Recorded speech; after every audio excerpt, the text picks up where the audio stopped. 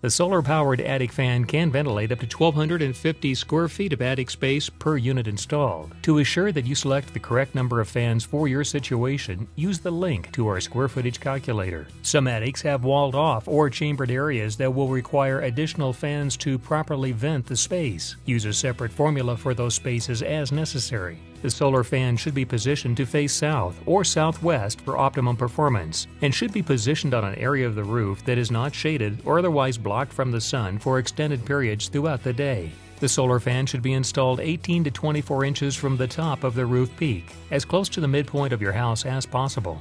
In the case that 2 or more fans are getting installed, you should separate the fans by at least 15 feet to maximize circulation.